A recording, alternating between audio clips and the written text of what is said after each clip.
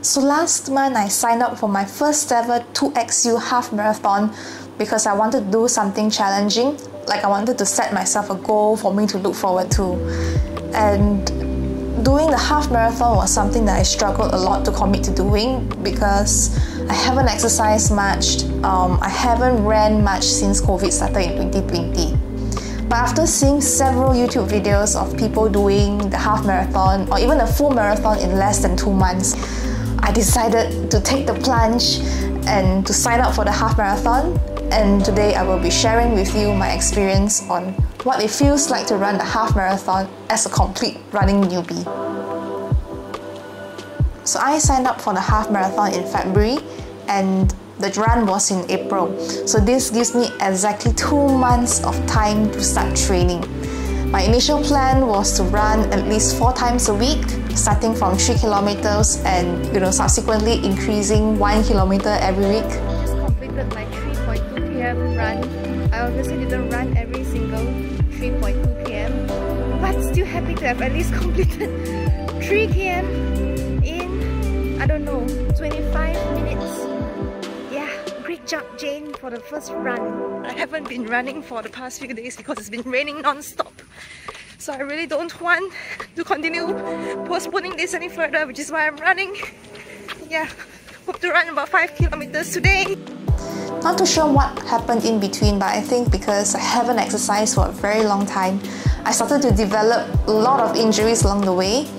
The first was that I couldn't go beyond 4 kilometers without feeling my shins starting to cramp really bad, and I started to develop a lot of heel pain. And then within these 2 months, I just felt like my injuries kept coming and going, and I just felt like I couldn't break beyond the 5 kilometer mark.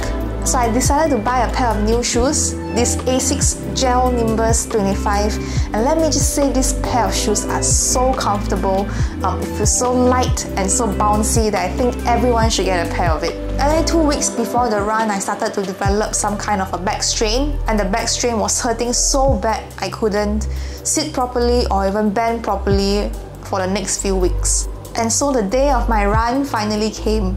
I was initially thinking of pulling out because of my injuries that I developed along the way, but I really wanted to complete the run because I wanted my finisher race tee and serve my medal. So I decided to screw it, just go for it anyway since I've really paid money for it. What'd you get? Easy. Still surviving. 5 km. We walked the whole km. No, we didn't. Really? About run maybe 200 meters. School.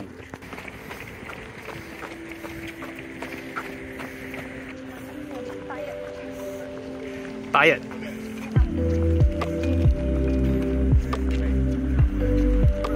I guess what they say about the runner's high is true, because only after the 8 kilometer mark I started to feel my back straining again, and I still managed to complete the half marathon, even though my body after that was completely screwed for the next few days. 12 km. I'm flying with peppers.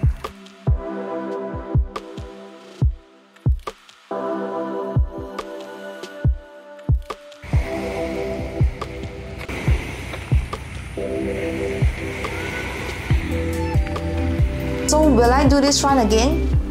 I used to wonder why anyone would run at all, or even worse, pay money to torture themselves running.